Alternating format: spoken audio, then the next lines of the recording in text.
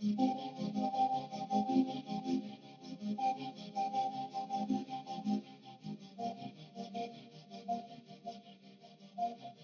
and welcome to the Your Secure Life podcast, a podcast about privacy and cybersecurity for individuals and small businesses. This is Garrett, your host, and I just wanted to remind you that you can listen to all of the past episodes at yoursecure.life. This episode is a little bit different than the past episodes. I wanted the episodes that are guide style and less news to be standalone, and I wanted the news episodes to stand alone as well.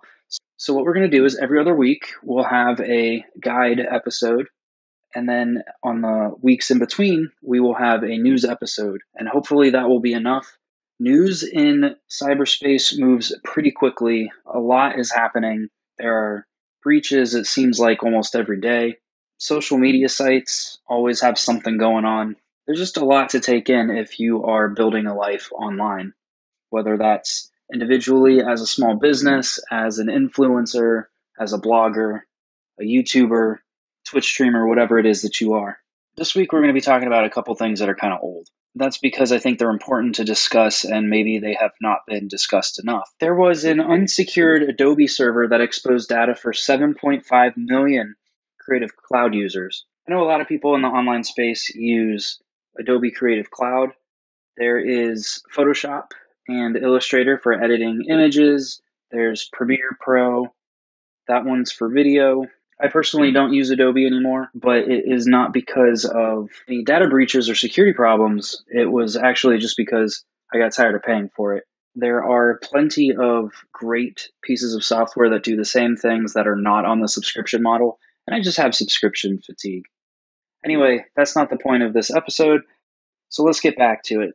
There was a security breach, and basically what they got was, according to hackernews.com, thehackernews.com, they got email addresses, account creation date, the Adobe products that the user subscribed to, subscription status, payment status, member IDs, country, time since last login, and whether or not the user is an Adobe employee. This is a great reason to make sure all of your passwords are different, but nothing in here is particularly scary. However, some of this information can be used to prove your account, which means someone could call Adobe support and get access to your account based on some of this information, assuming that the person on the other end of the phone has not been trained properly in preventing against those sorts of things. My recommendation is if you use any Adobe stuff, go through and change all your information, including email addresses, if you can, but especially your password. Even though they didn't get that, you just really want that stuff to be covered. Next, we've got senators, U.S. senators, are seeking national security review of TikTok. And that's because TikTok is a Chinese company. They've been known to delete anything critical of the Hong Kong protests or critical of China involving the Hong Kong protests. Really anything involving Hong Kong protests, actually. I think they're deleting anything like that, blocking it. It seems like they may be under China's thumb, but also they may just be covering their butts.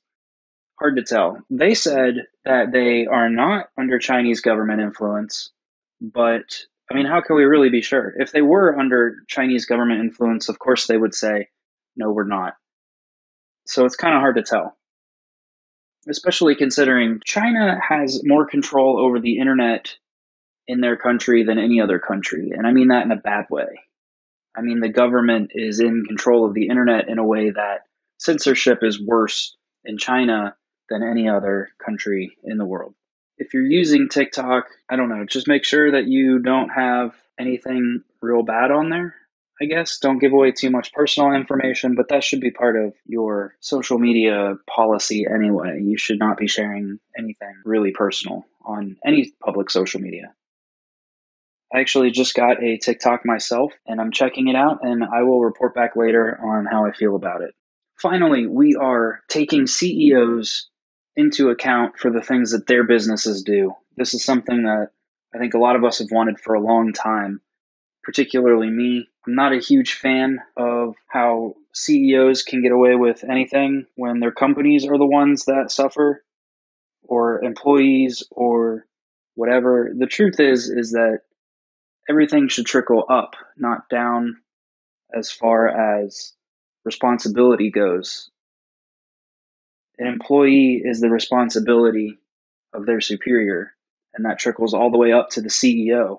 So anything that any employee is doing is the CEO's responsibility. And I feel that way about big companies and small companies.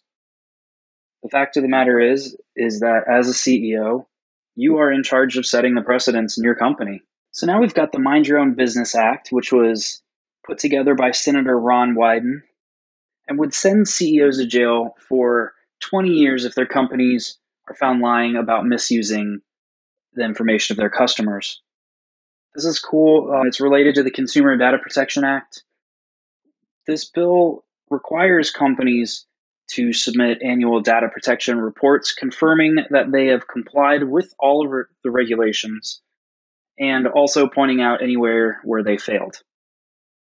This is any company that holds data for more than 50 million people, which is kind of a lot, or over a million people if they make more than $1 billion in revenue. This is great, but it's really only affecting major corporations. This kind of thing needs to affect all CEOs. Anybody who has somebody else's data needs to be held accountable for what their business is doing with that data. This is a little bit of old news now, but it's something that people still seem to be complaining about, and that is that NordVPN was breached. I want to cover what actually happened here.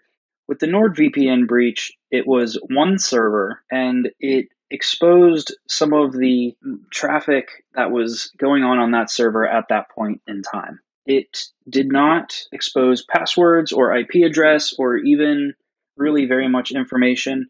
It was one specific server out of however many NordVPN has, and the likelihood of that being you at that point in time is extremely unlikely. I don't use NordVPN personally. I don't have an opinion on it. I've actually never used it. I think it's pretty cool that when I'm sitting at a bar and they have sports channels on, that NordVPN has commercials. And I like that because I want everybody to be using VPNs. Personally, I use Proton. As far as NordVPN, they're not a sponsor. They're not anybody that I've tried. I have no recommendation or disdain for them at all. The truth is, this stuff happens. It wasn't that bad of a breach, but it just goes to show that everything is hackable, and that's the fact.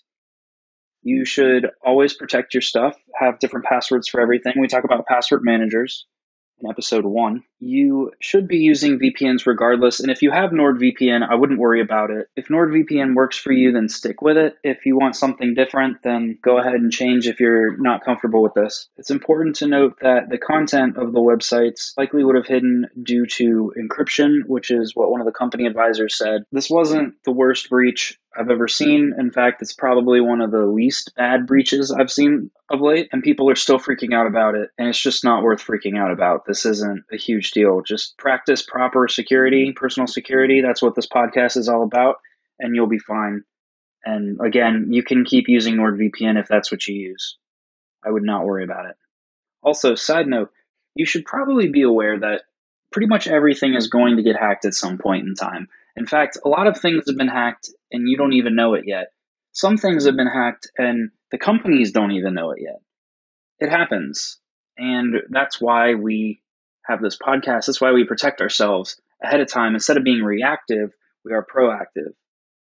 There's a new app going around that everybody seems to like. It's called Gradient, and people are using it to see what celebrities they look like. It's a celebrity matching app. You post a picture of yourself and it matches you with a celebrity in like this gradient form where there's 4 pictures from left to right, and there's your picture and then a celebrity, and then it gradients you to that celebrity's face. Kind of like the Animorphs books, if you remember that. Overall, it's a pretty cool looking app, but I don't trust any apps where you upload pictures or really anything else to it, especially pictures. I don't like putting my pictures on the internet unless I have approved it. I don't want people that I don't know having copies of my pictures, especially in companies. I know that if a picture of me is on the internet, someone can just right click and say that that's just the nature of the internet.